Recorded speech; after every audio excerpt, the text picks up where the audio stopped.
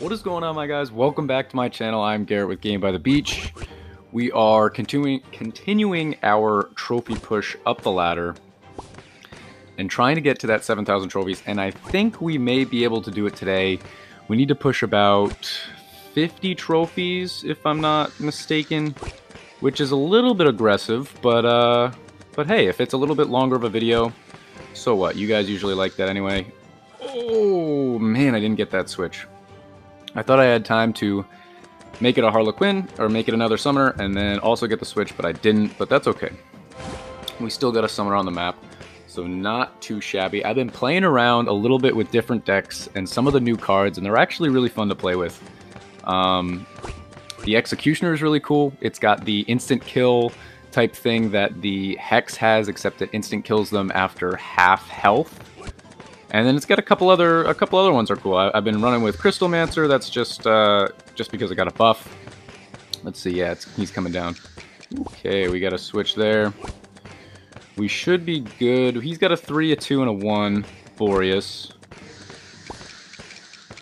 I've got a 3, a 1, a 1, and a 1. So, but as you can see, he's pretty much running the same deck as me. He's just got Vampire in there, which is a really common. Oh, did I make the switch? Yes. Let's do this. We got another rank 3. That's great. Let's just make a couple of these. Another one. I haven't even looked at the Gorgon. We got a Gorgon in.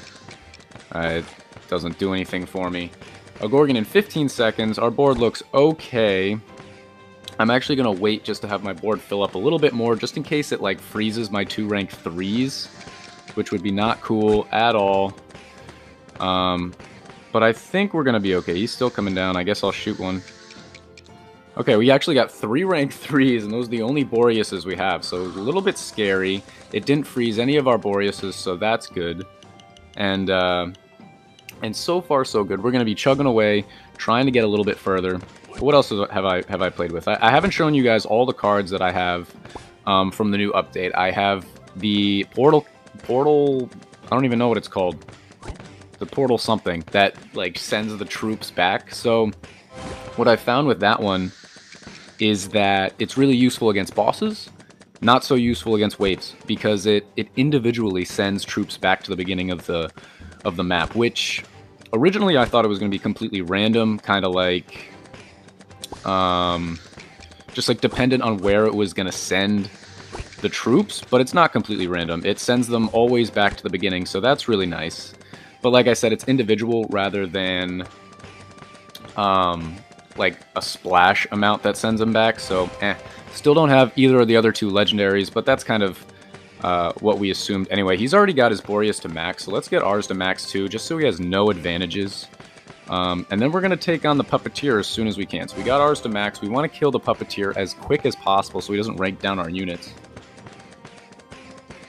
But I feel pretty confident. He's spamming out Boreases at rank 1, which doesn't bother me at all.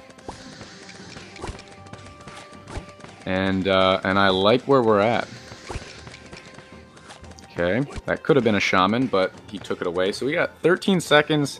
He's holding on for dear life. I'm just going to keep the pressure on, I guess.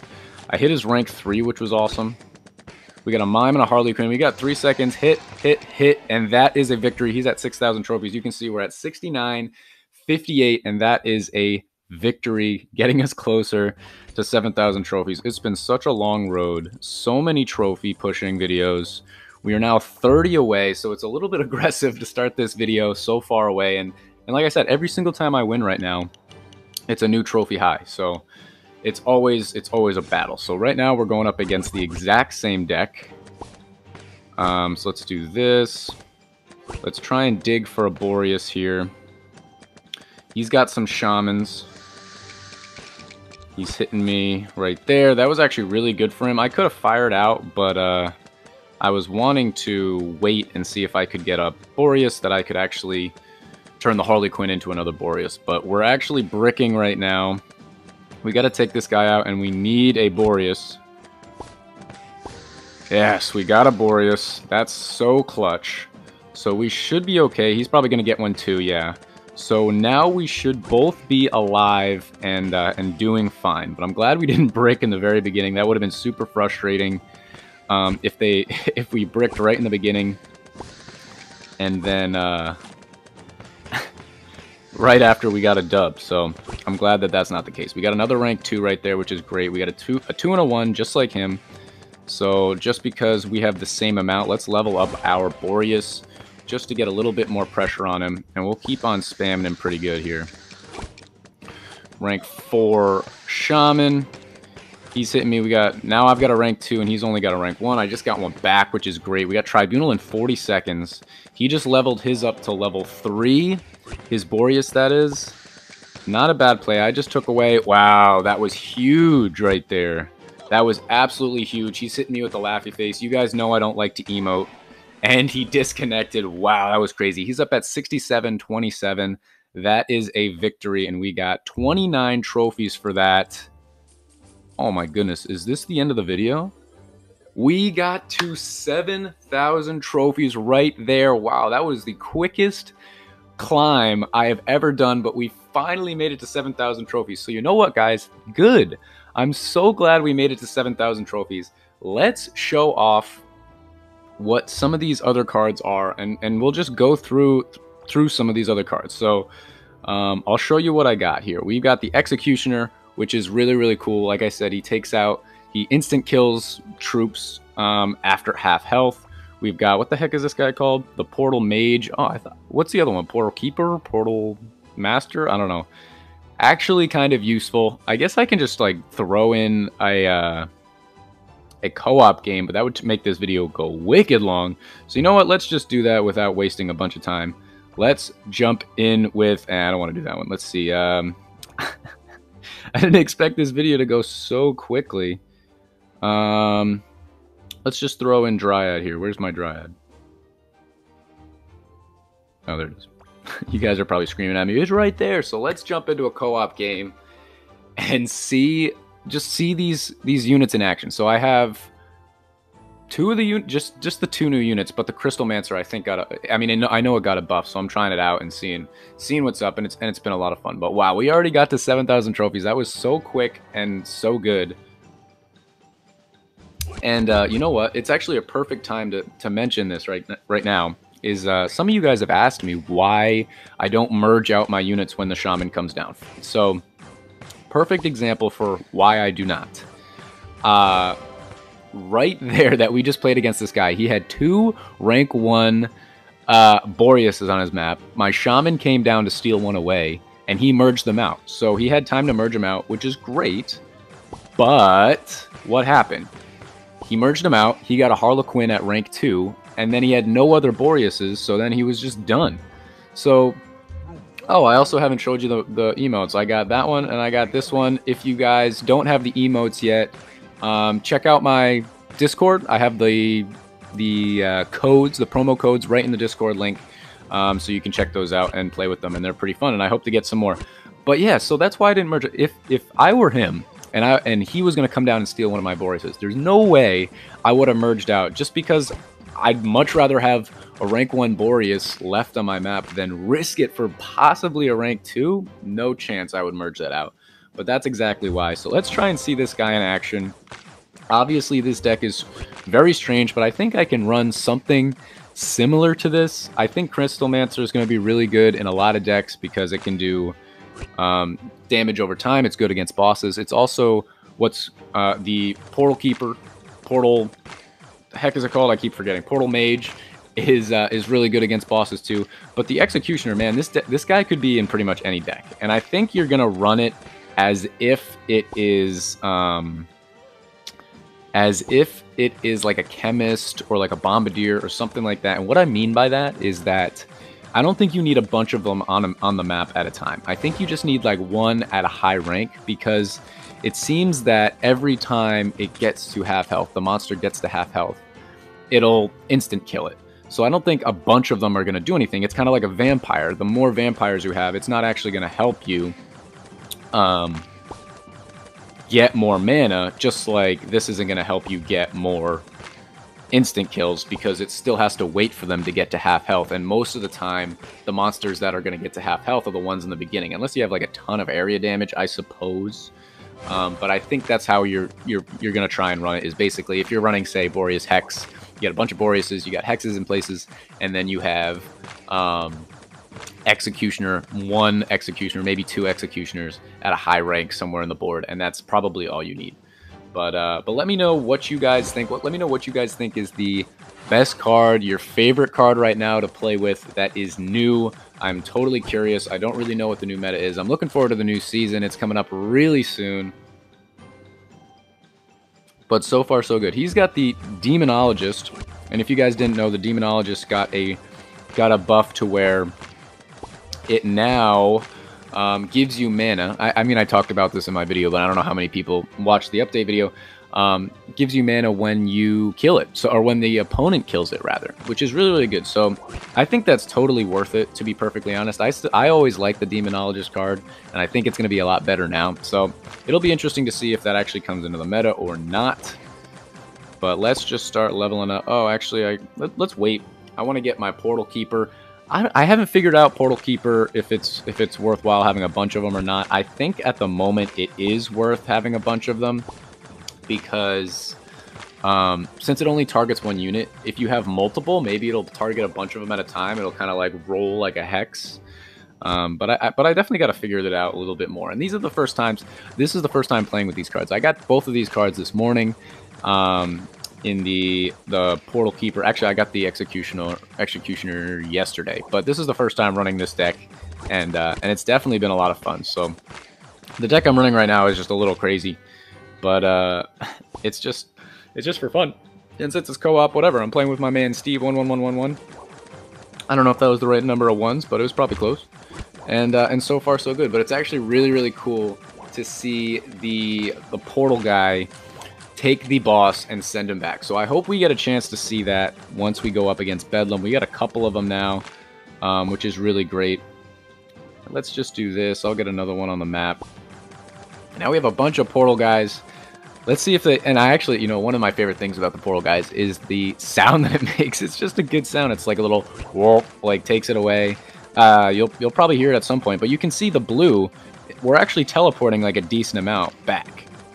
But it's probably this is probably a strange deck to run it in because they're getting instant killed and trying to send back. So most often when it hits or when it sends back a unit, the Portal guy, it'll be at the tail end of its life because it's had more time to like vamp up or whatever. So oh, I didn't mean to do. Okay, nothing happened. But let's just get some of these here. I guess I'll level up some of the Crystal Mancers. I'll get another one of the Crystal Mancers on the board, because those are my primary damage right now. This deck, I guess, is just kind of built for bosses, taking out bosses, more or less. And then the Executioner's in there to try and save my booty for against regular waves. But it's fun to play. And you saw that, I mean, it's not a real deck. You saw that I had Banner in there originally, and that's simply because I have... because I had a challenge that said play with the Banner 2 times. I mean, I think that's the only time anyone would ever play with Banner. I mean, I think it did get a buff, but it stinks, let's be honest. But here we go, wave 20. See, you can see it teleport back. Gorgon's a great one against Crystal Mancer because there's no reason for it to pause. So you can see it's starting to speed up a little bit. Sent it back. I don't know if the portal resets the Crystal Mancer's like ramp up, but look at how interesting that like interaction was with all 3 cards. The Crystal Mancer's ramping up, doing increased damage over time. The Portal guy is sending him back, you know, periodically, and then right when it got down to like 30k health, the Executioner took it out. Like, it was just a lot of very interesting interactions between these 3 cards that are pretty new, or at least newly worked. So I think it's really cool to see and just kind of understand how these different cards work. And I think the Executioner, I think it's going to find its place in the meta. I'm going to be honest. I mean, the Portal guy honestly is decent too. It has like Stasis vibes to it almost, but it's definitely better. So it's better than Stasis because it's not completely random. and it's sending people back. But like I've said a bunch of times now, I'll just keep repeating myself. In waves, it does almost nothing. During the waves, the portal guy does absolutely nothing, but against bosses, it's actually like massive. It's absolutely massive. So you'll see when we go up against Bedlam. And one thing that's nice about this deck is I can just kind of hang out, and if I level anybody up, it's going to be useful. So I just can combine everybody out, and everything's doing damage, or everything's going to turn into something that's useful. So that's always good. But you'll see against Bedlam, I played with this earlier against Bedlam, and it was just so useful because it kept sending both of ours back to the beginning of the map, and it took us like a long time to take it out. So I don't know how good the Crystal Mancer actually is, or how good the buff actually is. I think it's better, but maybe not super useful. Right here, we're trying to have a hard time. Come on, I'm trying to get to the Bedlam to show it off. No, no, no, no, no, no. Come on. Portal Keeper. Yeah, see, that was so useful. The Portal Keeper right there was so useful. Let's start combining out some of our units. He's got the Demonologist spamming right there. I guess I'll do Portal Keepers again. Let's do Executioners. I'll do... I'll just do this for right now. Like I said, my my Crystal Mancer is my main damage right now, so I'm definitely gonna have to have a bunch of them on the board. I mean, our board looks pretty good. It's got, I mean, that's a pretty looking board. It's just got the 3 troops that I'm trying to show off, all of them at like different ranks, and all doing their respective different skills, which is pretty cool. So as long as we can make it to wave 30, I'll be happy. Obviously, not the new best strategy in co-op. If you want the new best strategy in co-op, you got to check out one of my old videos. But still really fun to play. So let's see what we can do against wave 30. But we're still at wave 20. I'm getting too far ahead of myself. I'm just excited that we hit 7,000, and I can't believe how easy it was. And now I promise I'm done with the trophy pushing for right now, at least until after the season, obviously. So now let's try and start having some fun. Let's play with some different decks, different strategies, do different things. And this is what I really enjoy. So next season, hey, we're trying to push to 7,500 or 8K. So we'll see what we can do. It's probably going to be harder and harder every season to get up. It's probably not going to be easier. And I think we're still going to reset at 4,000 trophies. I haven't heard anything about resetting somewhere different, or resetting to like 4,500 or 5,000 if you hit 7,000. So let's see. Okay, so here we go. Going up against Bedlam. He's got the duck. And let's see the Portal Keepers in action. So let's just make a couple of... I'll make a couple more Portal Keepers. Let's do this and this.